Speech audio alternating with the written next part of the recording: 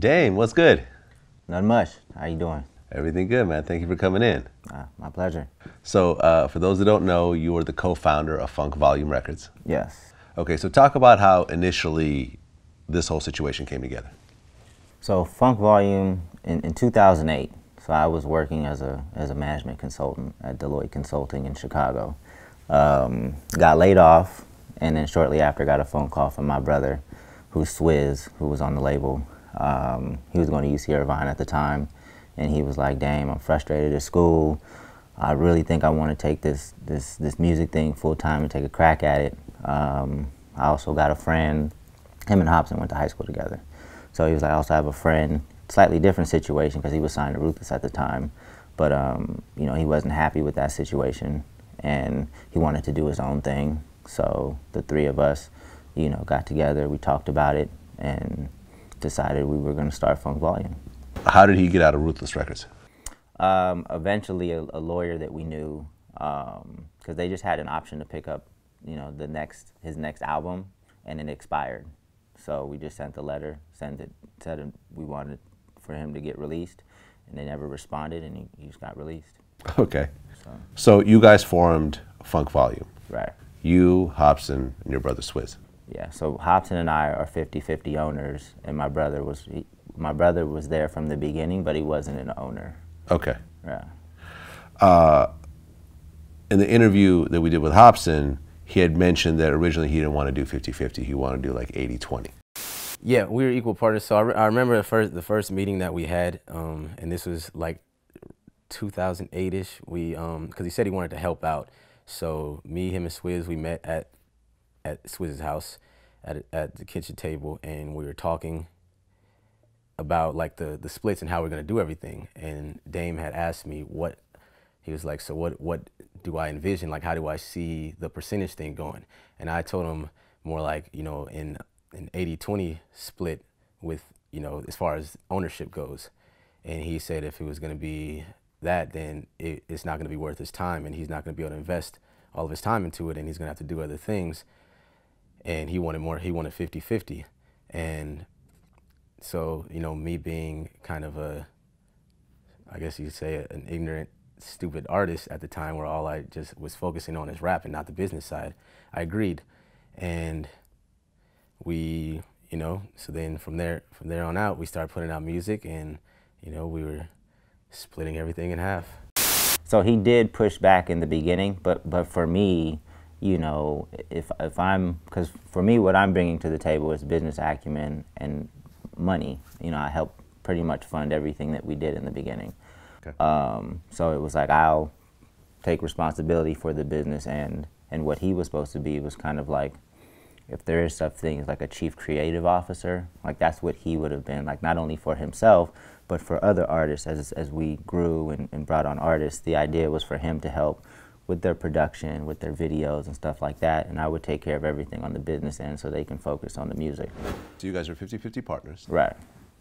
And you just said that you put some money into the company to kind of get things going. Do you remember about how much you invested initially? No, I mean, I probably, you know, I probably put in at least 50 over the course of, because for 2 or 3 years, I mean, we weren't making any money. This wasn't, you know, it wasn't, you know, it wasn't necessarily my job until, you know, we were able to make it my job, and I was actually receiving income. But, you know, for 3 years, I was doing stuff on the side to pay my own bills. And, you know, I even paid Hop's rent a few times.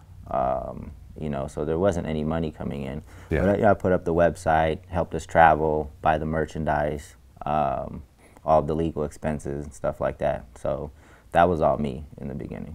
Okay. So after about 2 or 3 years, what started to happen with the company? So we got Hop out of his deal. We released Raw. Well, before that, we released Haywire just for free, just to kind of build the fan base and build the presence. That was a collaboration project that him and my brother did together. You know, that was cool. Got some additional exposure from that. Just kind of continue to build the momentum. And then we dropped Raw, his first album, on Funk Volume after we got him out of the Ruthless situation. Mm-hmm. You know, did okay, and again, it's kind of just a process of continually building on small wins. So that's how we just built momentum like that, like really aggressively, you know, taking to social media, interacting with fans, putting out music, putting out videos, you know, eventually really just building our fan base until we got enough demand to do a tour. Okay. We put together the Raw tour all by ourselves. You guys do the tour. Mm-hmm. Then what happens next? So we do the tour, and then it's just back to putting out content. You know, Hopsin dropped, I think, Ill Mind 4 after that. They got a lot of response. You know, he takes a shot at Tyler, the Creator, and thinking that's what really kind of sparks the views on that video. I think that's when also he did a collaboration with Tech Nine and B.O.B. And then eventually the XXL Freshman cover. So again, man, it's just a process of continually building on those small wins and not resting on them, but figuring out, you know, what can we do next. And then we signed Dizzy, and we got to a point where we signed Dizzy, I think in 2012. I saw him online. I found him online, and it just so happened that he was at a local competition in Burbank that he won, and then I got to meet him in person and just develop that relationship. And he saw what we had going on. We brought him out to Denver because we were doing a show in Denver, and he was impressed with what we had going on. So he joined in 2012, and then shortly after that, we picked up Jaren as well. Jaren Benton. Yep. Okay. At what point did the Warner Brothers deal come together? The Warner Brothers deal happened, I think, at the end of 2014. Okay, so that came later. Yeah. So everything was super independent, and I would still consider us being independent even with that Warner deal. It was just a distribution deal for the most part, but that deal didn't come into play until I think like the end of 2014, because all the projects released last year, Jaren's Slow Motion, Dizzy's The Growing Process, and then Hop's album were released, distributed by Warner. After the Warner Brothers deal, did things start to change in terms of the company, the effect of the music, et cetera, et cetera? No, no. I mean, I think last year it was, you know, it was a disappointing year for us internally because we didn't reach our expectations. And you can probably point the finger in a lot of different ways. You know, the guys were definitely unhappy with the Warner deal. I felt a lot of it is because they didn't really understand it. But I also could have expected more from Warner as well. So I was talking to him. I wasn't exactly happy with it either, but I was trying to fix it, and I was acknowledging the things that they were doing. I think one of the disconnects is, you know, in this social media age, everything happens so fast, very instant gratification, you know. So from Hop's perspective, since that's the world that he lives in, you know, he sees the reactions right away. So if he posts something, he sees the likes, he sees everything happen so fast. You know, the things that Warner was bringing to the table, it was more like planting seeds and relationship building. And I was trying to get them to understand that. It was like, things aren't just gonna, you know, happen right away. And again, it was just a distribution deal. It wasn't like we signed to Warner. They didn't have an incentive to like grow everything for us. Yeah. You know, it was a small percentage of sales deal because we still wanted to act and move how we wanted to move, like independently. So, you know, I think there was just a lack of understanding of what the deal was and not really acknowledging what they were doing because they couldn't see it right away. Did Warner Brothers help on the radio side at all, or not really? Well, I can't really say we made radio music. You know, like when Dizzy's project dropped, he had some songs and they would kind of send them to radio to get their reaction to them. Because I wasn't gonna, you know, put more money into radio if the reaction wasn't genuine and we didn't have a song that would resonate. You can waste a lot of money at radio. Right. But they did put together tours for Dizzy to go meet people at radio. Again, planting those seeds. Yeah. So that he knows them, and it's not. And when he does have that record, it's not just a record that gets sent. It's like, oh, this is the kid that came in, you know, with Warner that one time, very impressive kid. And that's the kind of things that I think Warner was planting those seeds for that when we do have a record, because it wasn't about, Funk Volume was never really about like making music for anybody else, but for what the artist wanted to do. So, you know, if and when those records came around, we were planting those seeds and building those relationships so that we could go. At what point did you and Hopsin start having some issues? We never really had, like, because Hop's not the type of person that will talk to you if he has an issue. Okay. You know, so I felt a little tension during the tour that they did last year, because I didn't go on the whole tour. And I guess that's part of the problem too, because, you know, at least from his perspective, like, if you're not on the tour, you're not doing anything for the tour. Not understanding that these tours start 6-7 months out in terms of the planning. So I noticed that there was some tension there were some things that happened on the tour. So I definitely noticed some tension there. And then after the tour, a little bit of tension, but it wasn't anything that was discussed. Until I asked him. I think our last show on the tour was in Vegas. There was the tour ended, there was a little bit of time, and then there was a Vegas show. I was like, Hop, what's up, man? We good? Like, are we good? He was like, yeah. And then, you know, I asked him again, and then he said that, you know, he thinks he just needs a new team, another manager. Not a whole new label, but just another manager. One of the things that he mentioned that was that you were the label co-owner, the manager, and I guess the accountant? I'm definitely not the art accountant. Did I get that wrong? That's one of, he says that and even says that in the song, but I'm not an accountant. We've had a business manager for the past 5 years, and actually the business manager that he still has is the business manager that we had for 6 years. So okay. That was either him not understanding or him kind of embellishing what was going on. But okay. Manager and label owner, yes. Okay. Accountant, no. I've never even withdrawn anything from the Funk Volume account myself. Ever since we've had a business manager. It's all gone through the business manager. 99% of the time with Hopsin copied on all those emails because he's a co-owner. Okay. So I guess at one point, Hopsin sent you a list of demands. Yeah, he did. Okay. He wanted to get rid of Funk Volume Fitness. Yes. What is Funk Volume Fitness? So Funk Volume Fitness was an initiative that I started. It's kind of a passion project of mine, just to try to use the influence that we have to kind of get people to live a healthier lifestyle, both from a fitness standpoint, nutrition, and mind. So it's something very small, not that many people knew about.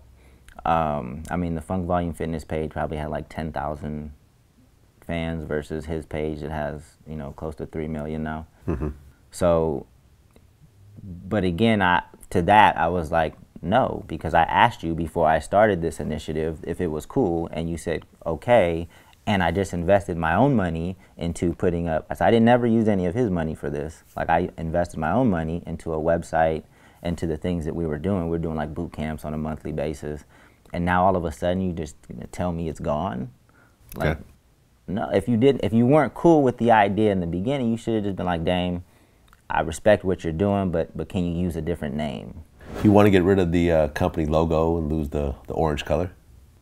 Yeah, well, the orange color is something that he never really subscribed to anyway, so it wasn't something that we were, I mean, our orange was on our website, but it wasn't something that, so that I was fine with. Like, I don't care. Like, as long as everybody on the label is cool with the new logo, then let's go, let's rock with it. I'm not going to push back with that at all. He wanted to bring in A&R and a stylist? Yeah, so I was cool with that too, but it threw me because it's like we always prided ourselves on the artists kind of representing who they are and not really needing people from the industry. So when he said that he wanted people from the industry to come in and help with what we had going on, I was a little, that's not how we've been rocking, but that's cool too. Now, you were managing not only Hopsin, but also Jared Benton and Dizzy. Yep. Right. Yep. And I guess Hopsin had an issue with that?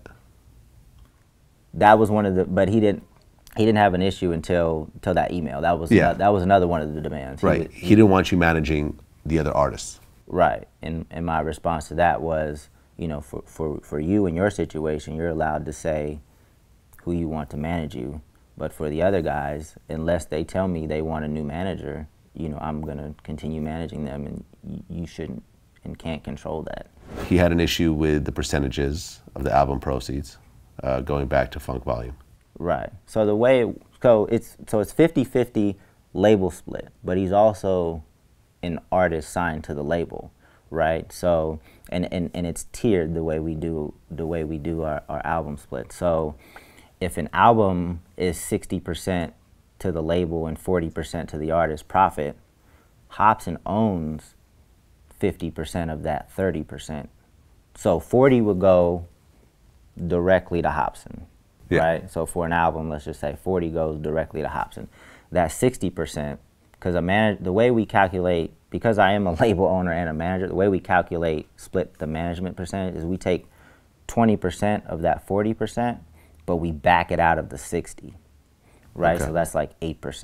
So yeah. Hopsin will get 40% on an album, I will get 8%, and then that 52 that's left is kind of what we still own 50-50. Yeah. So in actuality, you know, Hopsin really owns that 40 plus that 26, which to me is an awesome deal, because it's like if you're just an artist with a manager, you're giving the manager 20%. So for that additional 14%, Hopsin has somebody basically running an entire label for him, making money off other artists. You know, if you don't think that's fair, I mean, everybody's allowed their own opinion, but I think that's pretty. But that's how it worked. Now, I would think the next logical step is let's go meet in person and let's have a conversation, because you know, yes, an email is, you know, not a yes. way to end a company. Yes, that would have, and I tried. Like I told him, like, look, we got at least get on the phone. Like these are email conversations, but at this time he blocked my number. So I couldn't even call him, you know. So I was, in my mind at that time, I was like, okay, this is getting blown out of proportion. I still don't think we're ending the label. I think, you know, I think cooler heads will prevail. But I couldn't even talk to him, because I literally sent him an email. I was like, Hop, I gotta be able to explain to you why I feel the way I feel, you know, because this all started when I suggested that he didn't work that hard. Okay. So you said that. Yeah. And from what I understand, some of the stuff that I read, you weren't referring to his, you know, music creative process. Right. You were referring to the promo that goes after music has been released. Yeah, yeah. I mean, and even beyond that, like, I mean, Hop works tremendously hard at the music. Like when he's working on a song, like he'll spend hell hours on one song, you know, and even with his videos.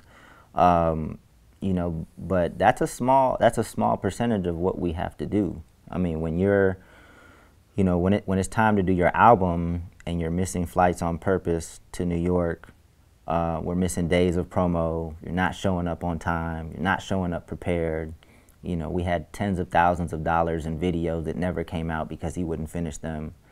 I mean, there's just so many things that happen, and when I said that, it wasn't even a conversation about that. It was a conversation about the tour and the tour profits. So Hopsin goes and does a diss video about you. How did you feel when you first saw it? I mean, it's embarrassing. It's embarrassing because, like, I'm not, you know, I'm older, number one, and two, I come from a corporate environment. I still have a lot of business school friends, and like other people that are connected with me on Facebook and LinkedIn, and when they start seeing this shit trending, it's like, and in a bad light too, you know, it's not the image that they're accustomed, or not, yeah, it's not the image they're accustomed to seeing, or the relationship that I have with them. So I think it's just embarrassing. It's sad. It's a little sad. It's a lot of mixed emotion. Of course, angry, ridiculous. You know, because again, a lot of this stuff could have been talked out, and a lot of it's just misunderstanding. You know, it could have been communicated. It didn't have to go to that at all. Like But sad is probably the biggest. I mean, it's probably the biggest emotion after seeing it. Well, in the video, he compares you to Jerry Heller. Hop's comparisons are always hilarious. You know, and I met Jerry Heller like last year. He reached out to us. Okay. And after going through this, like I never knew the specifics of the NWA situation. You just kind of vaguely know the story and you understand Jerry Heller as a bad guy. And but nobody knows exactly what happened. Hopsin said you had a gambling problem? I do spend more money than I should gambling. Okay. And you live in Vegas now. Yeah. Which probably doesn't help. Yeah, it doesn't. But that to me was just like a shot for no reason, because it was like I never like took the Funk Volume funds and went to, you know, the casino. That to me was just kind of ridiculous and just kind of a low blow. But yeah, I do spend more money than I should gambling. One of the things that Hopsin mentioned in our interview was that there would be meet and greets for the Funk Volume artists, and you were getting money for that. And then and to know that Dame was gonna get money from these meet and greets and they weren't. Dame was getting money from the meet and greets? That's what. Yes, he was getting money from the meet and greets. So this is one where there's just a misunderstanding, right? And so when I do the budgeting for a tour, right, we have the money that comes in from the shows, and then we sell meet and greets separately, so that money's separate. But like for Jaren, for example, when I decide like what we can afford to pay him per show, I didn't look at it as two separate buckets. I totaled them and decided, okay, we can afford to pay Jaren this amount per show. So, and I'm gonna use fake numbers, but let's just say I said, okay, I'm gonna pay Jaren $500 a show. In my mind, that's $500 for the show, $500. I mean, that includes the show and the meet and greet. Because when I decided what to pay him, I looked at that total number of expected revenue, right? So what I should have done, and this is an error in my way in understanding like communication going forward, is if I'm paying somebody $500, I should just say $400 for the show and $100 for the meet and greet. It's not going to change the amount of money I give you, but you'll understand that you're getting paid for both. So now Hopsin has announced that he's leaving the label, he's splitting up with you, etc. Right.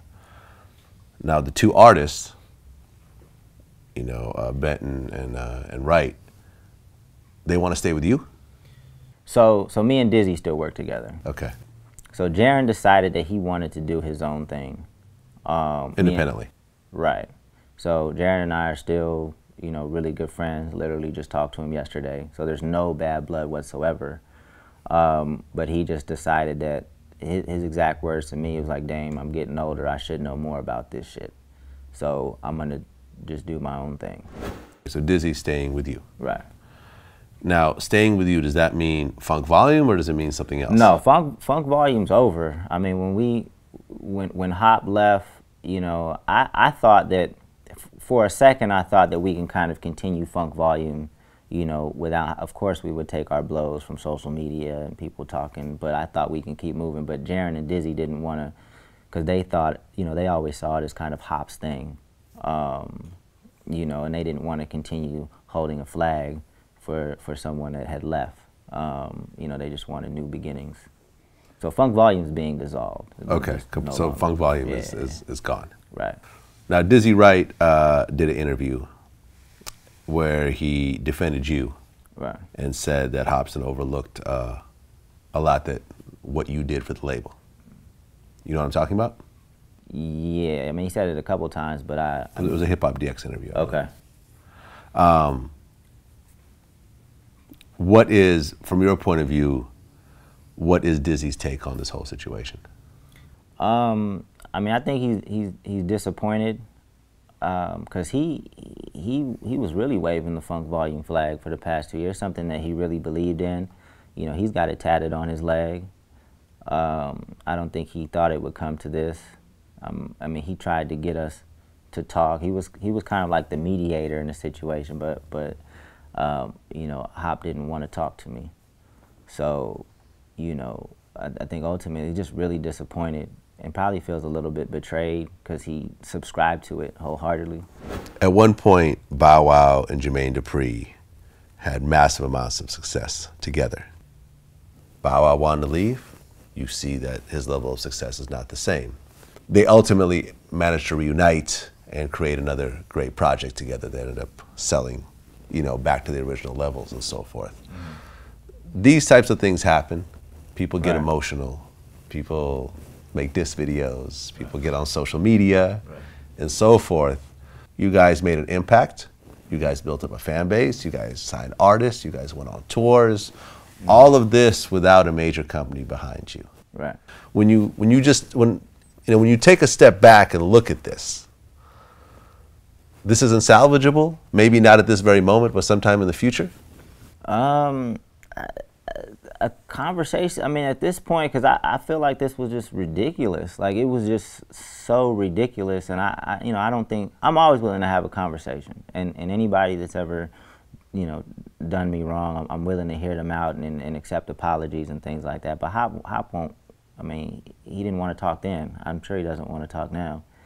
I think it's a shame. I think we were so close too. I mean, what we built was special, but we weren't even, you know, we were probably 20% to where I knew we could get. Hopsin was on the XXL Freshman issue along with Future, Iggy Azalea, Macklemore, French Montana, Kid Ink, Machine Gun Kelly, and Danny Brown. Do you feel that Hopsin could have achieved the levels of the other people on that freshman cover? For sure. You know, Hop likes to work a certain way, and I kind of let him do that. You know, but I felt like he didn't reach his potential as an individual artist yet, and and we definitely didn't reach the potential as a collective, because cats didn't even work together. You know, I think that, you know, and Dizzy says this in a recent interview, like they were in the studio together twice in 4 years. You saw the Hopsin interview on Vlad TV? Yes. What did you feel about it? I mean, I thought it was interesting because because in the first, I think it was the first part of the interview, you talk about how somebody takes your money, and then like back to back you do an interview about how you're a millionaire. Like, it was just weird to me, because the picture that was painted of myself is not what happened. It's the furthest thing that would happen.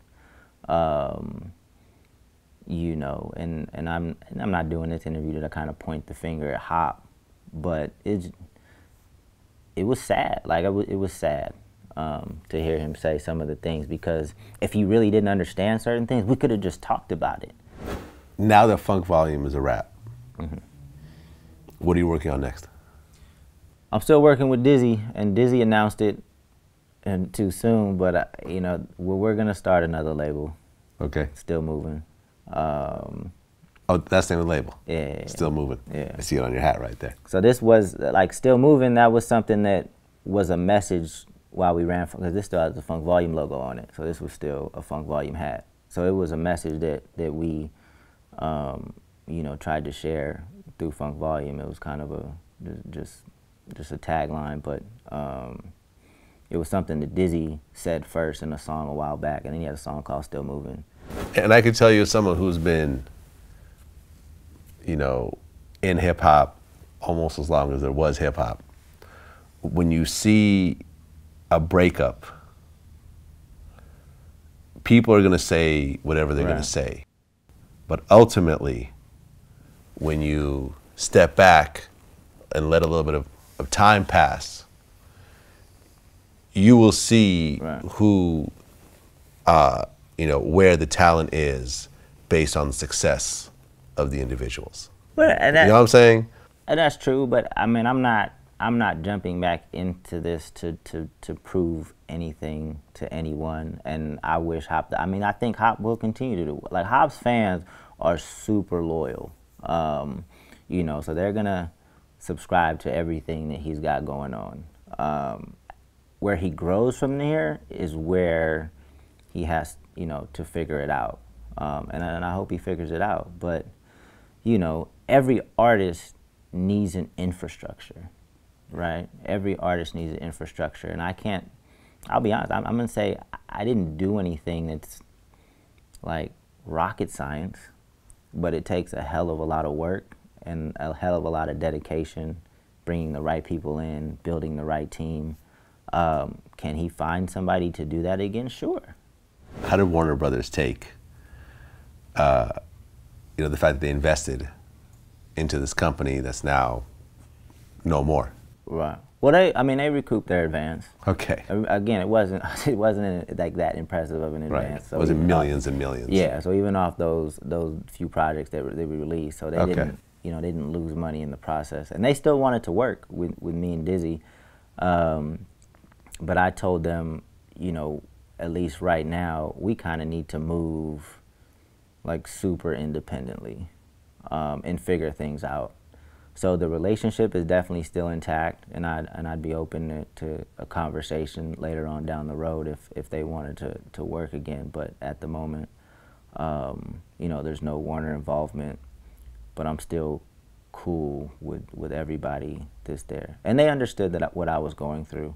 I'm sure they've seen it before, lots of times. And they saw it play out. You know, they had meetings with Hopsin. They understood what I was dealing with. So they were sympathetic to. I got phone calls the day of when that video. Oh, a lot of phone calls the day of when that video came out. A lot of supportive phone calls. So that was cool. You know, to have so many people reach out and be like, you know, Dame, I don't know exactly what's going on, but I know that's not you. You know, and a lot of those phone calls were from Warner, so I appreciated it. Gotcha. All right, well, Dan, appreciate you coming in and giving your side of the story. My pleasure. No doubt. Pleasure. Thank you. What do you think about the whole situation? Man, my point of view, man, I really feel like they tried to paint a bad picture on my brother and try to make him look like he was a hater. It was some envy, jealousy type shit, you know what I'm saying? And actuality, you know what I'm saying? Bro been having this shit, man. He been in the condo.